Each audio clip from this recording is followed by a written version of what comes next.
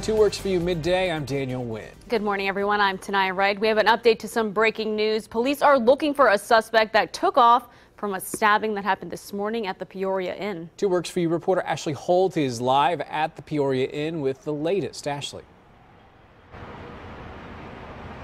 Hi, Daniel, Tanaya. Yes, the man that police are looking for, they're describing him as a black male with short blonde dreads. Police say he goes by the nickname Old School. Around 7:20 this morning, police responded to a call of the stabbing. They say a young woman, Casey Flewellen, and two men were hanging out at the inn around midnight. Around 7 this morning, Old School and a man named Alex Harvey got into an argument. Old School then stabbed Harvey in the neck. The young woman, clearly shaken when we arrived, told police she didn't see the argument. One reason why police are saying the story just doesn't add up.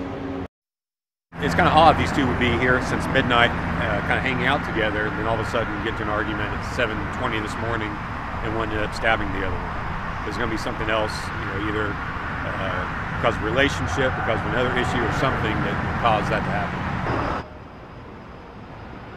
TPD is tapping into its gang unit to see if those officers know anyone by the name Old School, but right now there aren't any leads or motives coming up in the next 30 minutes. Challenges police say they're having in their investigation to catch Old School. Reporting live in Tulsa, Ashley Holt, Two Works for You.